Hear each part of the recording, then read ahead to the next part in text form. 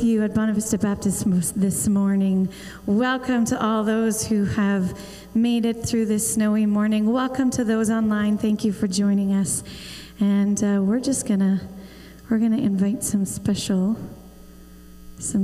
No, we're not gonna invite some special. No, We're gonna invite you up. It's just true. Some of them are happy to be here, and some of them are not so excited to be here. So you may have a seat just for the moment, and let's listen.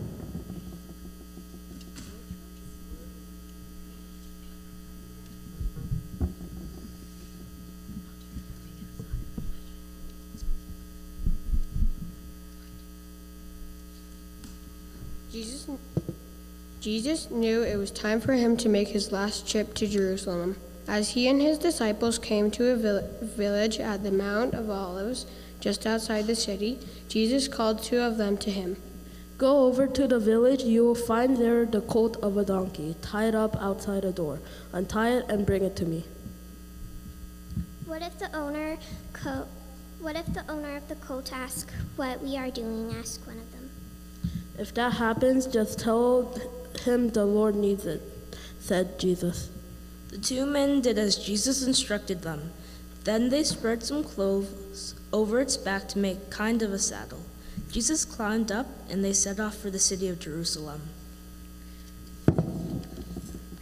The people had heard that Jesus was on his way and crowded the streets. Some threw their cloaks on the ground in front of him. Some cut branches off the palm trees and waved them about. Everyone was shouting, "Hosanna! Blessed is he who comes in the name of the Lord.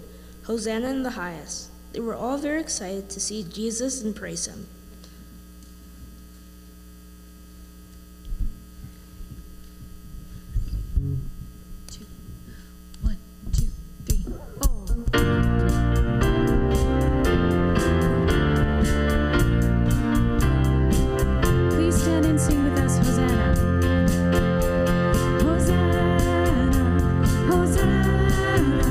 Hosanna in the highest.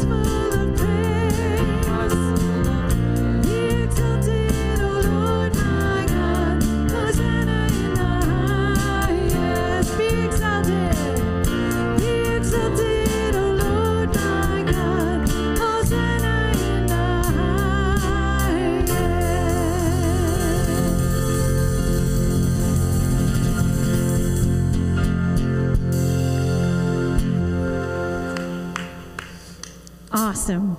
I would like to dismiss our awesome children. Can you give her a round of applause again? It took a lot of courage to come up here. Just do whatever you want. Okay. Oh, they want to stay.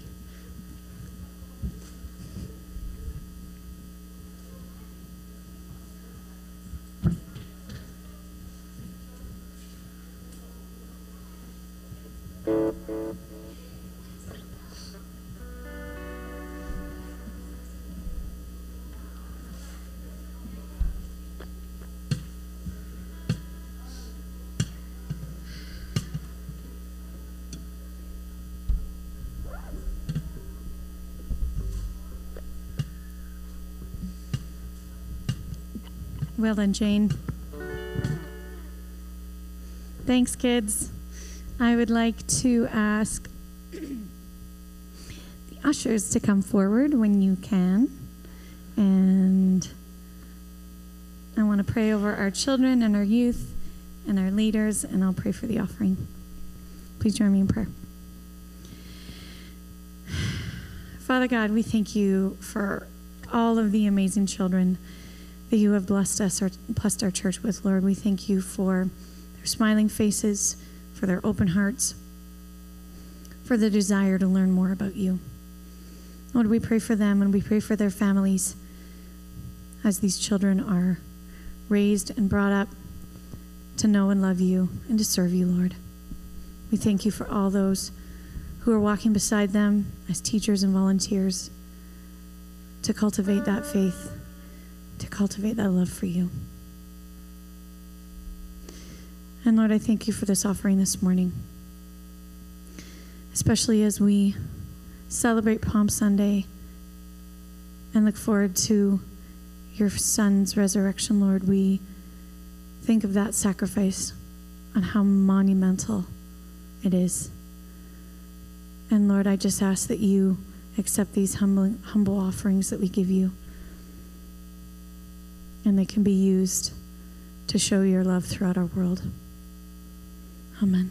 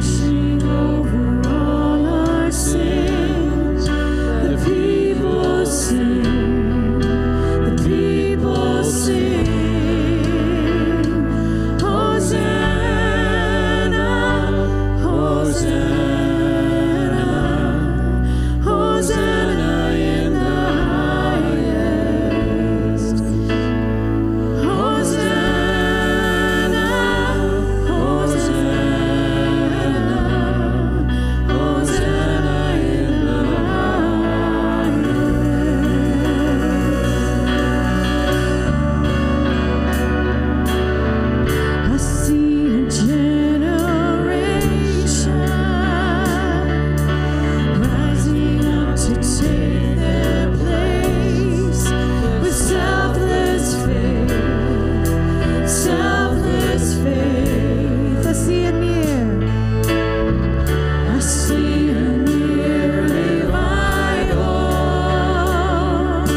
stirring as we pray and sing. We're on our knees. We're on our knees. Hosanna, Hosanna, Hosanna in the highest. Sing it out, Hosanna, Hosanna, Hosanna, Hosanna in the highest.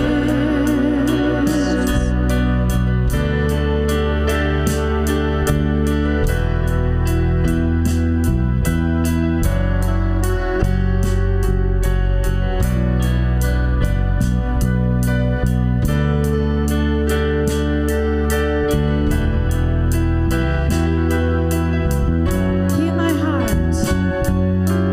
Hear my heart and make it clean. Open up my eyes to the things unseen. Show me how to love like you have loved me. Lord, break my heart for what breaks yours. Everything I am for your kingdom's cause. As I walk from earth into eternity.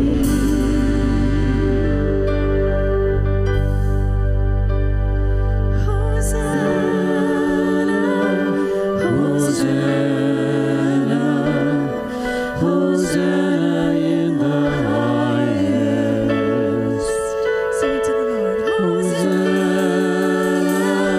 Hosanna, Hosanna in the highest. Hosanna, Hosanna, Hosanna, Hosanna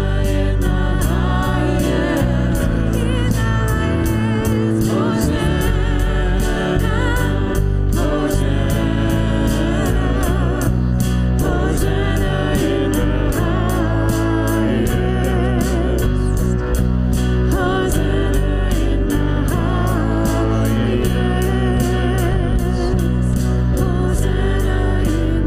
highest.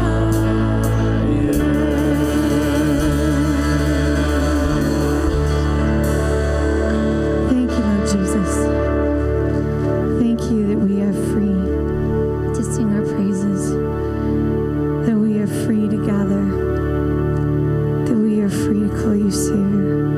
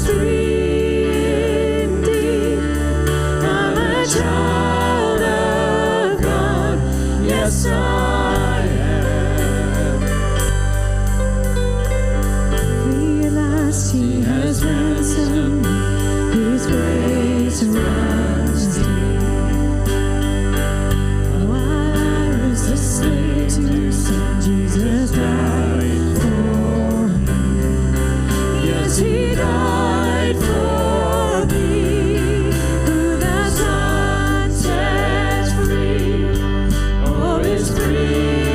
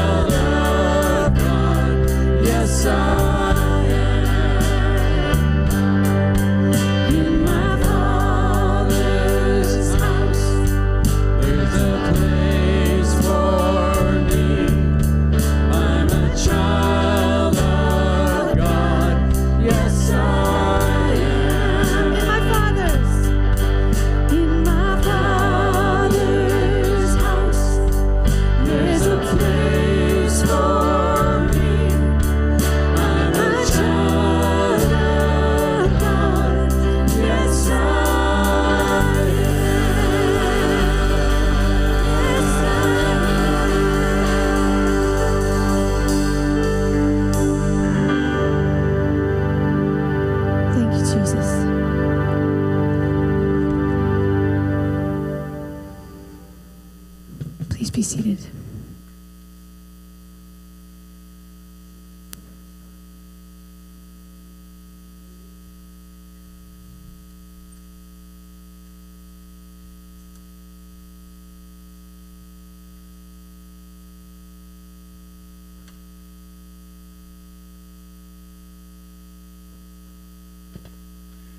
Morning, BBC. Let's pray. Heavenly Father, thank you for today and the opportunity to come together as your church to hear your word and worship you. Thank you for being a holy and gracious God. Thank you for loving us so much that you sent your only Son, Jesus, to die for the sins of mankind. And thank you for the covering that Jesus provides us through his sacrifice, that we may be sanctified through his blood and reunited to you, our Holy Father. Dear God, I pray for your church here at BBC and worldwide. I lift all our brothers and sisters in Christ to you, that you may bless and protect our lives, our families, provide for our needs, whether physical or mental. I pray for your joy and peace to permeate our souls as we walk out our faith by your Holy Spirit. I ask for your wisdom to guide us and help us to grow and mature as we seek you with our whole hearts and minds. Dear Lord, I pray for those who are being persecuted for their faith, that you would draw near to them, give comfort and strength as they face these trials, and embolden them to proclaim the good news of Jesus Christ so that all may be saved. Your word promises, blessed is the one who perseveres under trial, because having stood the test, that person will receive the crown of life that the Lord has promised to those who love him. I pray that blessing over all your church and for the strength to stand the test and persevere. Lord, I pray for all those who are in a position of leadership in our world. I pray that they will seek you first with their whole heart. I ask for your holy wisdom to guide them in truth and strengthen them to lead fairly, responsibly, and with humility. We know that all authority that has been given was established by you, and those in authority are your servant for our good. Heavenly God, I pray for the lost, the lonely, the hurting, the weak, the mourning, the desperate, the poor, the deceived, the proud and disobedient, the oppressed, the innocent and guilty. We all need you, Lord, and are lost without you. Your word says that we will find you if we seek you with all our hearts and with all our soul. As we prepare to reflect on your death and celebrate your resurrection this upcoming Easter weekend, prepare our hearts to turn to Jesus. Guide Pastor Samuel as he delivers your word and opens our heart to receive the word as seed that falls on good soil to produce crops 100, 60, or 30 times what was sown. In Jesus' name, amen.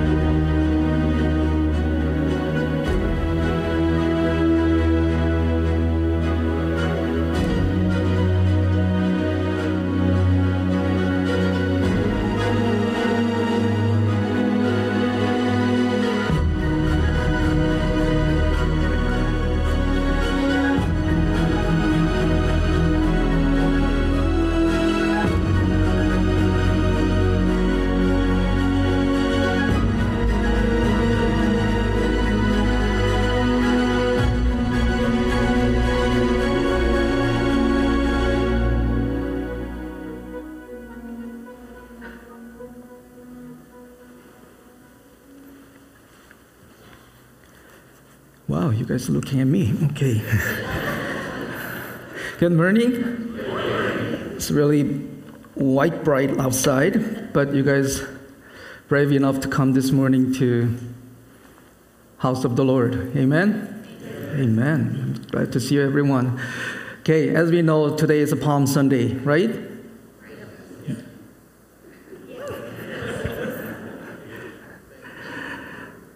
The Palm Sunday is the Sunday before Easter that begins the Holy Week.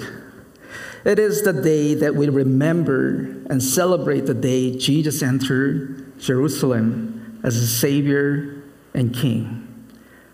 As Jesus rode a donkey into the town of Jerusalem, a large crowd gathered and laid palm branches and their cloaks across the road, giving Jesus royal treatment.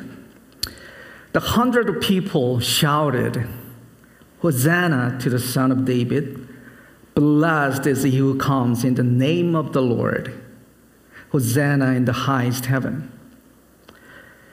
Writer Debbie McDaniel wrote about the significance of Palm Sunday. She said, "On the heels of Palm Sunday, as we begin this Holy Week, may we constantly be reminded of its significance and value for our lives today. That very important day in history when Jesus began his journey toward the cross. Yet maybe in the midst of busy lives, on the heels of spring break, or in all of the coming thoughts about Easter, the real meaning of it may even unintentionally get missed. His word reveals such great truths in every part of this story, truths that draw us close toward Christ, reminding us that he alone is King. Amen. Amen. I think we can find the scenes of Jesus entering Jerusalem in all four Gospels. Although the records before and after Jesus entering into Jerusalem are slightly different, it is certain that all Gospel writers considered this event to be very important. Last year on Palm Sunday, I gave a sermon titled, oh, don't you remember that one? What was my sermon title last Palm Sunday?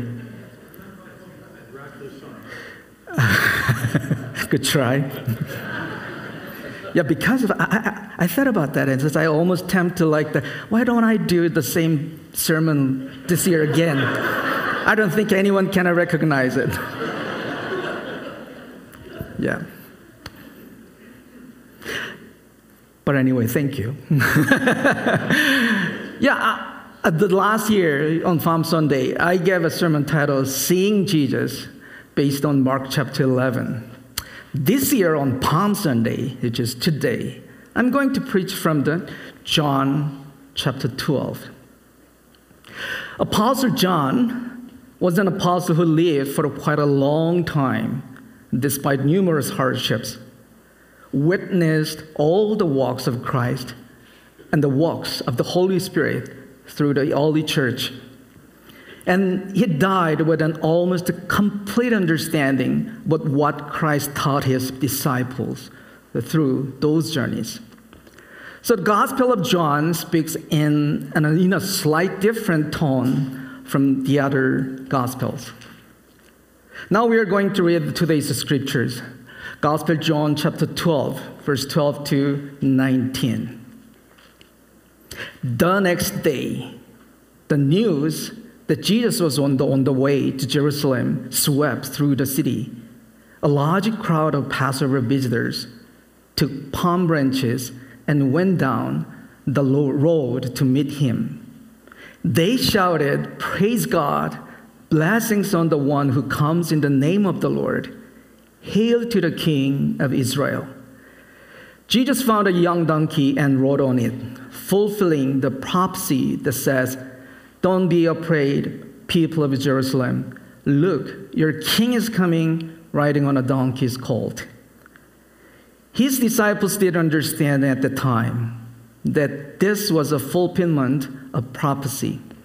But after Jesus entered into his glory, they remembered what had happened and realized that these things had been written about him.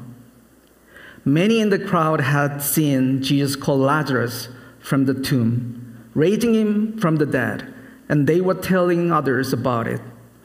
That was the reason so many went out to meet him, because they had heard about this miraculous sign. Then the Pharisees said to each other, "There's nothing we can do. Look, everyone has gone after him." Amen. So before the scene of Jesus' entry into Jerusalem that we have just read, there are records of Jesus raising Lazarus from the dead and Jesus being anointed in Bethany. In verse 17, Apostle John once again mentions the instant in which Jesus raised Lazarus from the dead. And he says that large crowds gathered here because they heard about this miraculous sign of Lazarus. We are reading the Bible, right? You are reading the Bible? Yeah, I'm sure. Even though we don't have any plan to read together, still you are reading the Bible. Amen? I want to check. Sometimes, yeah. We are reading the Bible from the author's point of view in the third person omniscient. Do you know what that is? I'm sure you guys' English is way better than me. So you knew that. What is this? So we're reading the Bible from the author's point of view in the third person omniscient. That means we are reading the Bible from the top to bottom. So we look at everything. Because we can read this scripture from that perspective, we know that the reason Jesus entered Jerusalem on a donkey was to fulfill an Old Testament prophecy and die on the cross and be resurrected according to God's plan. But in verse 16, Apostle John says that Jesus' disciples did not understand at the time. They didn't understand at the time. And he's saying that after Jesus entered into his glory, finally they remembered and they realized. Naturally, not only Jesus' disciples, but also the crowds there did not understand the exact reason why Jesus entered Jerusalem. As Apostle John said, they gathered because they saw a miraculous sign from Jesus, and they hoped for other miracles they wanted to see right now. As we know, the crowds were chanting for Jesus, waving palm branches in their hands, because that was the expression of their desires about the miracle they want to see now. Victory is represented by the palm tree. For this reason, the people in the account of Jesus' arrival used palm branches to celebrate his arrival. This certain act has a rich cultural and historical background for the Jews. Their ancestors also used these leaves for celebration. So the palm branch marks a triumph for the people of Israel.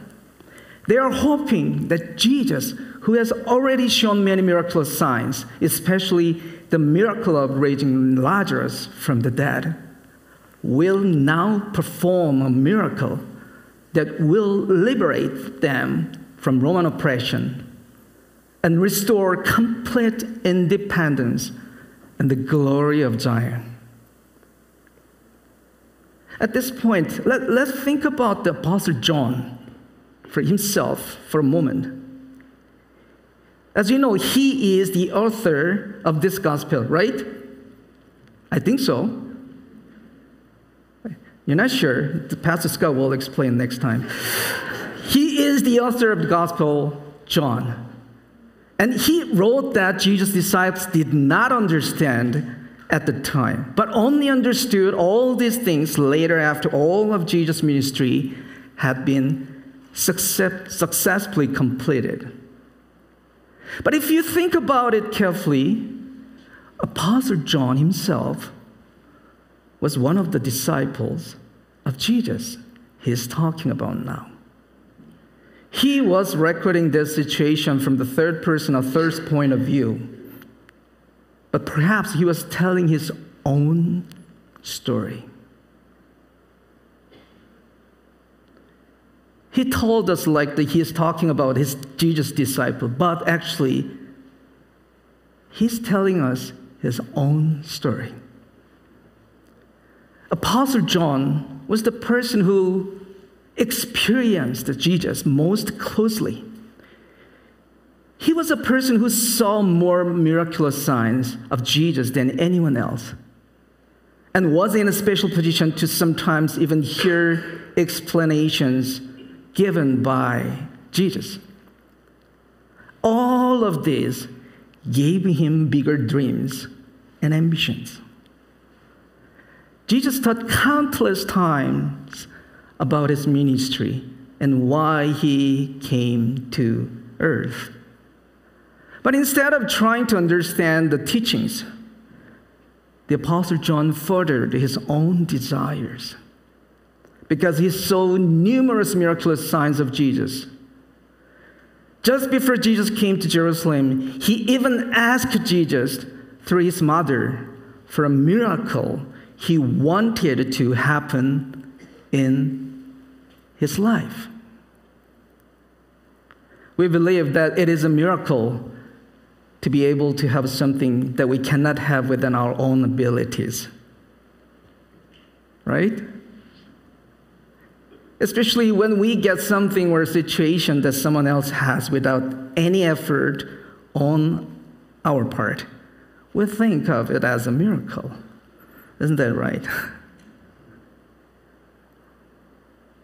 As Christians, we read in the Bible about the many miracles Jesus performed, and we believe them to be true.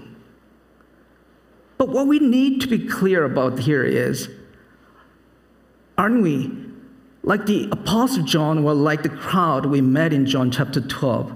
Aren't we waving palm branches today and asking Jesus for the miracle we hope for?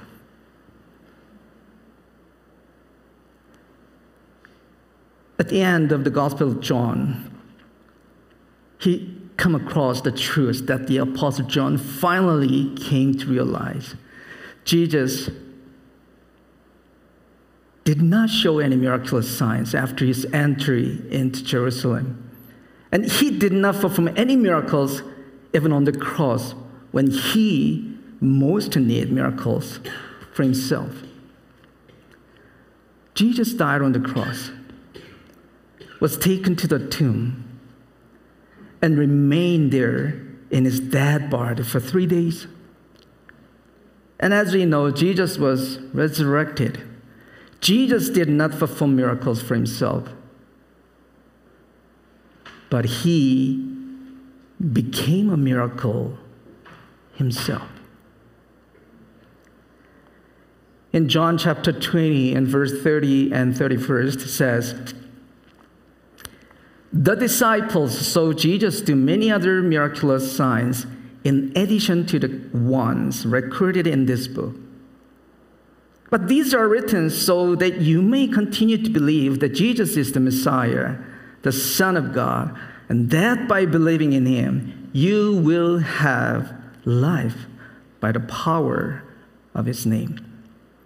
1 John chapter 5, verse 20, Apostle John keeps saying, "And we know that the Son of God has come, and he has given us understanding so that we can know the true God. And now we live in fellowship with the true God because we live in fellowship with his Son, Jesus Christ. He is the only true God, and he is eternal life." I believe he finally understood what true miracle is. Just as Jesus called the Apostle John to be his disciples, I believe he calls us to be his disciple right now. A disciple is someone who tries to be just like his teacher. A disciple is a person who tries to be completely resemble his teacher. Jesus, who is God, came to this earth in human form, did not reject death, but died on the cross and was resurrected to give us new life. He himself became a miracle to us, and he made us miracles for his ministry on earth.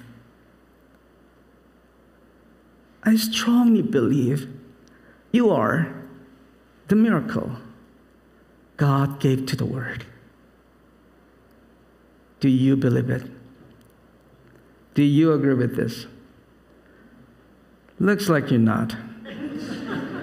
So I want to do some little bit things like if I'm a youth pastor or a young adult pastor. Right hand. Everyone, right hand. And Samuel, you are the miracle God gave to the world. Would you do that? Call your name. No, don't call Samuel. I'm doing by myself. Call your name. So, Samuel, you're the miracle God gave to the world. Amen. Amen. That is why we should not be people chasing another miraculous sign, but rather live a life as a miracle itself. People in the world must be able to meet God through us. The miracle of them becoming disciples of Jesus must happen through us. We can encounter the lives of the disciples who understood Jesus' ministry in the book of Acts. Their life, as it appeared, was far from the miracles they had expected in the past. Rather, on the surface, it was a life that required a lot of suffering and sacrifice. However, because they lived miraculous lives like Jesus, we were able to meet Jesus Christ today. We were able to receive the new and eternal life. This morning, our children waved palm branches and praised the Lord at the beginning of the service, right? I think all of you would have waved palm branches together in your hearts. Did you? With what thoughts did you shake the palm branches?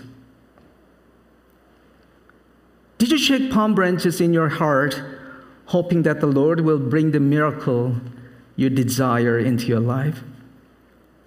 Or, like Jesus, who himself became a miracle to save the world and God's plan, did you shake palm branch with the determination to live a life that becomes a miraculous sign to the world as Jesus' disciples?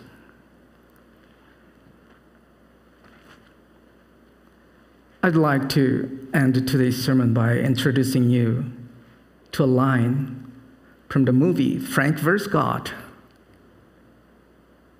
This quote is an answer given by a pastor after receiving a question from a lawyer in court about God giving suffering to humans. He said, "I asked for strength,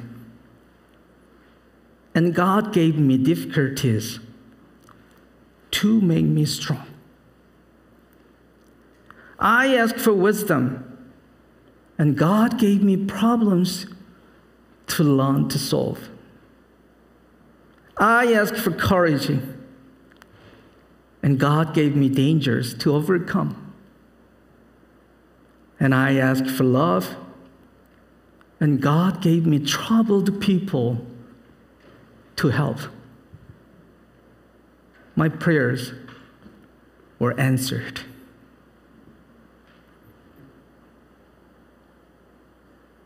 I think this is the miracle. Let's pray together.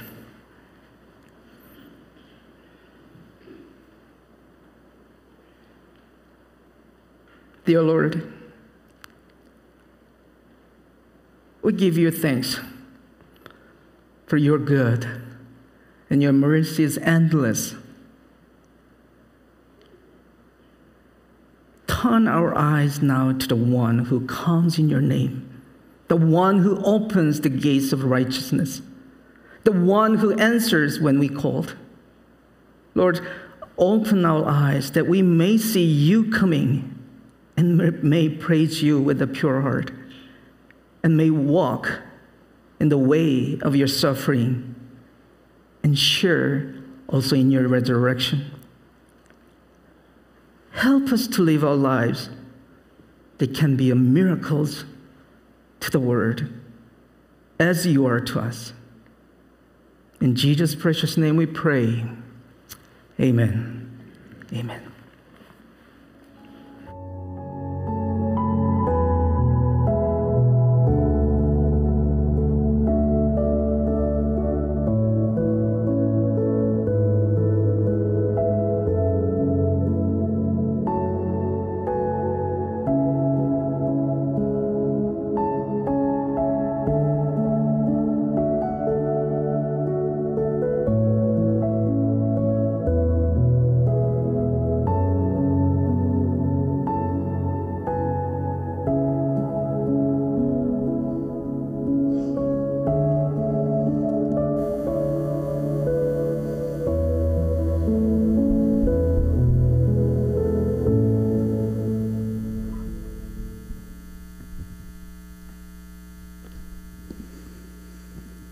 Thank you, Pastor Samuel.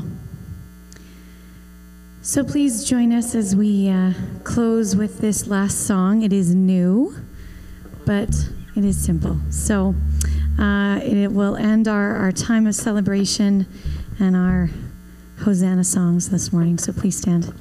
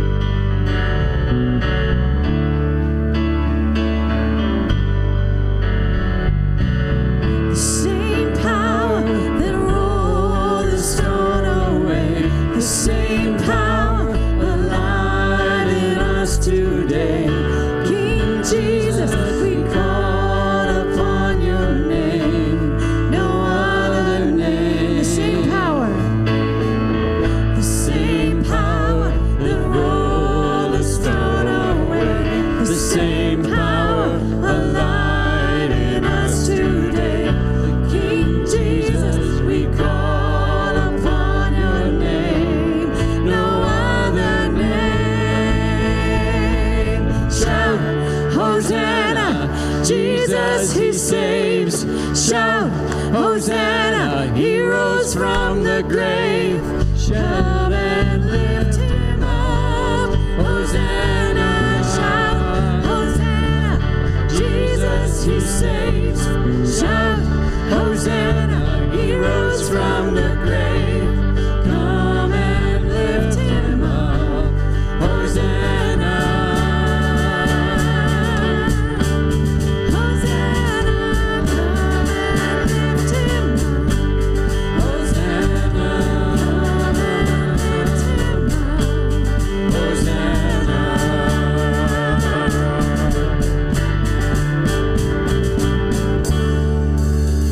Amen. Thank you, Jesus. Hosanna. Thank you so much to Robin and the team for leading us in worship, and to Jane and her team for including the kids. It was great to see that. And thank you, Pastor Samuel, for your insights this morning. Thank you. This is an important week in the life of our congregation and the church worldwide as we celebrate Holy Week. We have a number of things we want to invite you to. Thursday night, Linda Ferguson, her small group, they're doing a Tenebrae service. It's an evening service, and it'll be here at 7 p.m. if you want to join with that. We also have our Good Friday service, and we're combining with Altador Church and Emmanuel Baptist Church. Be here Friday, 10 a.m. We'll be having communion together. And then on Sunday, we have Easter, Resurrection Sunday, at 10 a.m. And we encourage you to bring family and friends and come and celebrate all of that together. If you'd like prayer this morning, there will be an elder at the front, or I encourage you to pray with one another. Otherwise, coffee is served, and we can encourage one another over a cup of coffee. Well, now may the Lord bless you and keep you. May the Lord cause his face to shine upon you and be gracious to you. May the Lord lift up the light of his countenance upon you and give you peace. Amen. Amen.